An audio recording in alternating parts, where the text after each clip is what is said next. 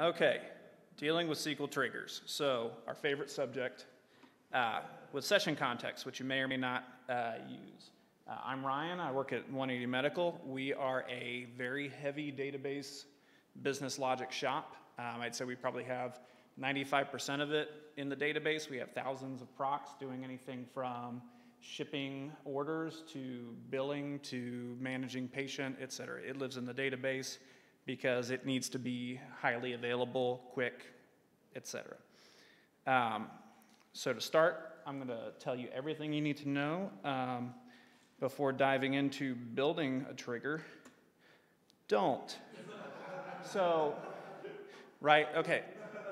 So, like everything, you know, there's a use for everything. You know, I wish I could stop here, but the problem is back in reality, you know, there's other considerations. Now, obviously, this is not Plan A, you know, so the stuff I'll be talking about here it's not so much, hey, this is a great way to do it, is if you're in this situation, you want to limit the damage.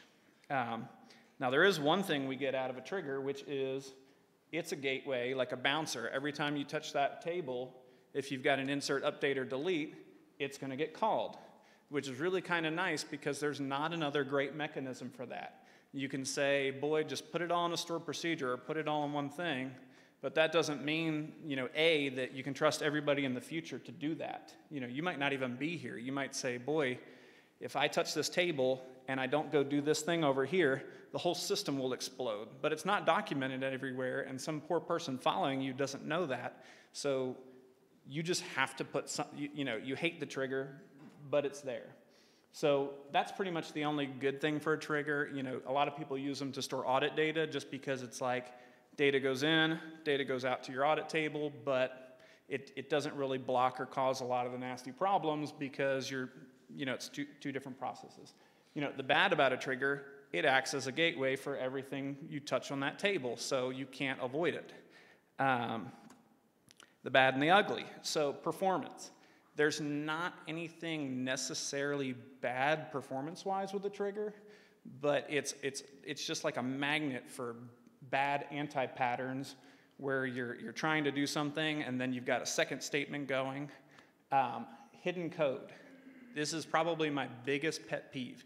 I don't like to, as a developer, you're stuck in a lot of spaces where you want to reuse code, you know, so you want to put it in a proc or a view or a function or something. It's because we don't want to write the same code 6 times. But then on the other hand, it's like you don't know what's underneath that. You know, at least if I'm selecting something from a view or a CT or something else that I'm not currently staring at least I can see myself doing it.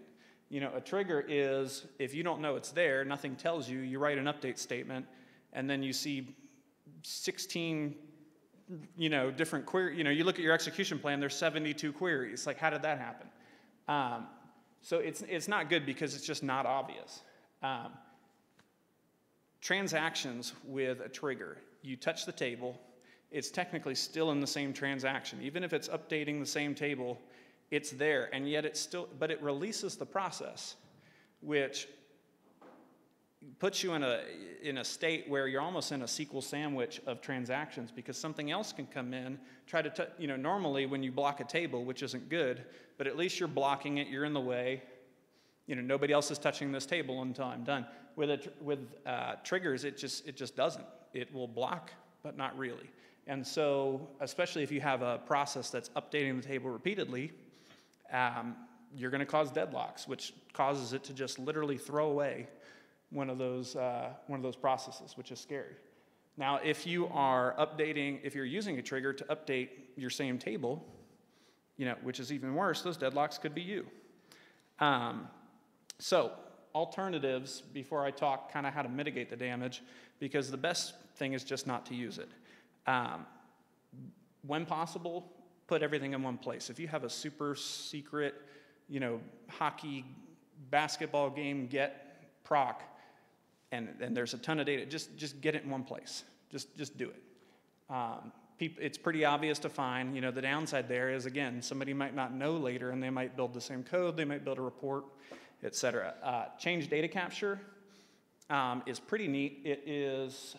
It's an older feature, but with SQL 2016 it's standard. So We're not using it because we started prior to 2016, but what it essentially does is it works similar to a trigger, but attaches to your SQL log. So as you're writing the log, it fires then. So it can allow you to update a table, get into the log, which technically writes before you write to your table, but the way that this attaches, it writes kind of at the end. So it gives you that near real time, but I'm not really interfering with my main process.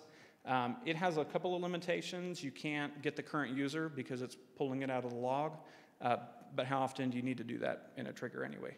I mentioned same table, so sometimes you update let's say you update the units column and you need to go calculate the cost column. This is a terrible idea. Like as if using a trigger wasn't bad enough, you update a table, then you use the trigger to update the table again. What does that cause? Well, it calls the trigger again. So you can get into a spot where you hit max recursion. You might not even know it because SQL will run 100 times by default and then not tell you and hide it. And it's just like, well, why does this trigger take so long? So an alternative, if you need something from one column calculated to the same table, maybe rolled up or multiplied, put a function on that column, persisted, because if you don't persist it, it calls the function every time you query the table, which is terrible. But if you persist it, it just calculates when you're running, which isn't too bad. Okay, so here's our trigger workflow, and kind of on the left here, you can kind of see this is really what happens currently, out of the box. You do a table update, you got an instead of or insert update trigger, and it does stuff. Now, when I talked initially, you described that problem of, yeah, but I really kind of need a trigger. But I don't want all the awful things with the triggers. Maybe you came into a shop where they already existed, and there's 16 things updating this table. You can't just stop and rewrite the entire data, kind of like your example, you can't just fix the database. Maybe it's your database, but you were really squeezed on time when you wrote it and you just dropped things out. Whatever the reason is, you want to be able to fix some of these problems without necessarily doing it all at once or putting yourself in a position where it's like, okay, I fixed these 16 workflows, but my goodness, if somebody comes behind me and touches this table, it's going to all explode. So what the desired workflow is here in this case is you want to be able to actually do your table updates and the other stuff you need to do and be done. But if you don't do that other work, you need to fall back to that trigger. And in my case, what I want to do is I want to log so that I know that that happened. So maybe you log to a log table and then send yourself an email that says, hey, somebody updated my hockey table and they didn't do it through the stored procedure like you're supposed to. So, like the title of this talk, we're going to use session context to do that. If you're not familiar with session context, it's just a little property bag. Prior to 2016, it was called context info, which still exists. That's very limited because you can stuff a GUID in it, and that's all you can do. And GUIDs aren't very easy to work with, but they're also very unique, so some people like them because you can search for them. Session context, if you're familiar with key-value pairs, is just that. It's an nvarchar key, which is the name, and it's a SQL variant, which is the value. So you can stuff a 1 in there, you can stuff pretty much anything. In my case, I'm just going to be sticking a 1 in it. You can kind of see the syntax here, which is we're going to set session context. The key is my key. The value is 1. So to me, that means I did this thing. So the intended workflow, if going back a step, is when I do the work that I know needs to happen, maybe you're rolling up your invoices, maybe you're writing, maybe you're materializing data, because I hate calculating millions of lines of data. I'd rather calculate them once when I'm storing my table value. When we do this, we're going to set our session context that says, hey, I did this specific work.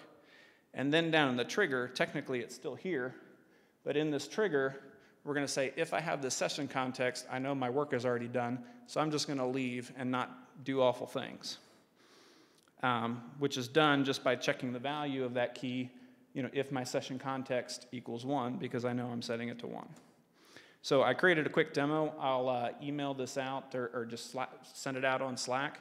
But just a very simple tech demo. I've got 2 tables.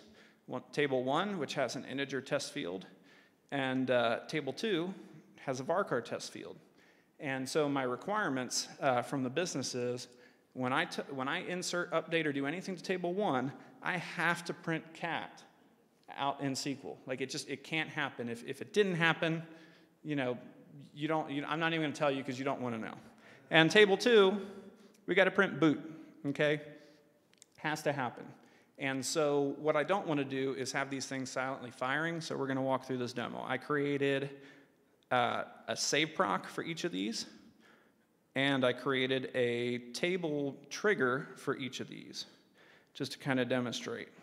Okay, so just walking through this really quickly, in my first stored procedure, like I said, I'm going to say, hey, table 1 save, I've got that. So I'm printing cat, which fulfills my requirement. So the expectation is when I hit my trigger, I'm going to check for that key. If I see that I've set it, I assume that I've done the work. Now, somebody might have set that session key and then not done it, but that's on, I can't help that. But it gives me something nice that I can search for, because if I do look at the trigger, I can look for table 1 save. That should be pretty unique. And you can see I'm actually setting the key to null. And the reason I'm doing that is because what if I update the table twice? So I set it, I update it, then I update it again, and I forget to, echo cat. So I'm actually clearing it out so that each time the triggers run, I'm, responsible for doing it. If I didn't set it, you can see my trigger here prints cat, because that's what I want to do. It has to happen. So it's either going to happen up in my workflow where I want it to happen, or it's going to fall back and happen in my trigger. And in this case, I actually created one last proc which does a log, and I'll show you that in a second on the output. So if I just want to insert into demo table 1, and I say, I'm not sure if you can read it up there, but I'm going to insert a value 9999, and then I'm going to select it. This is my output.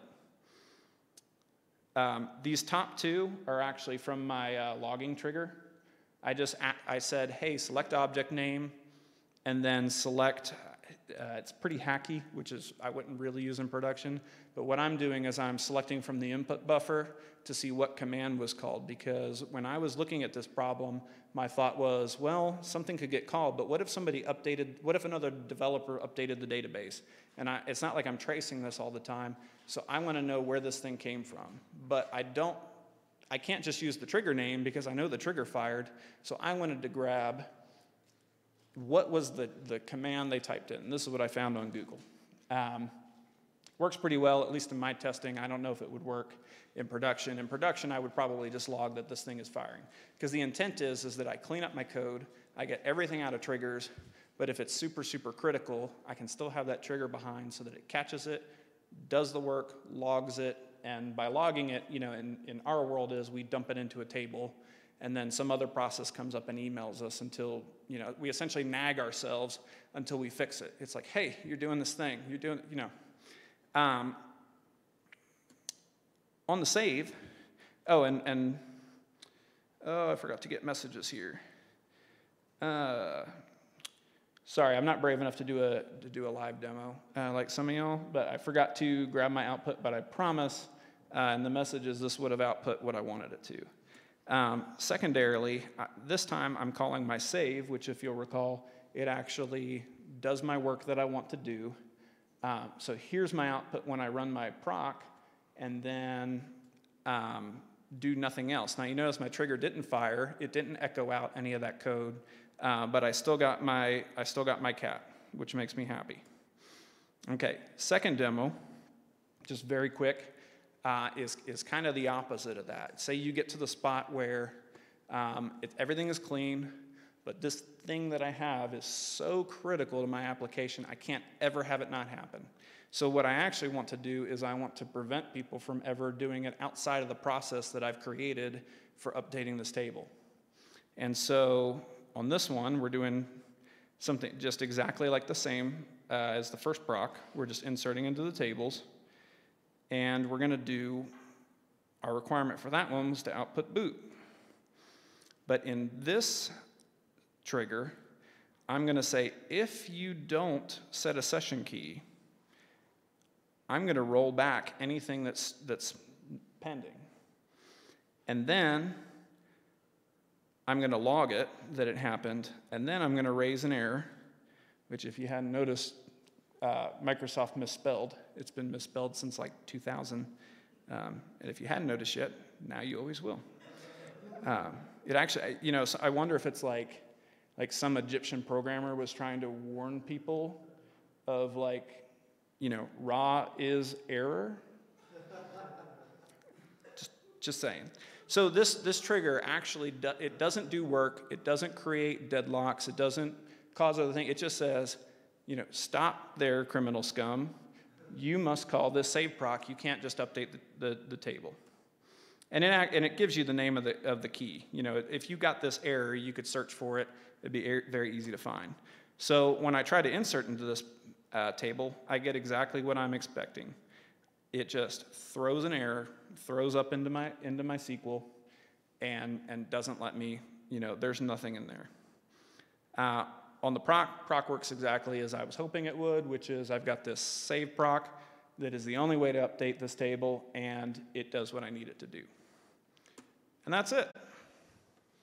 Questions, comments, concerns? All right. Thank you very much.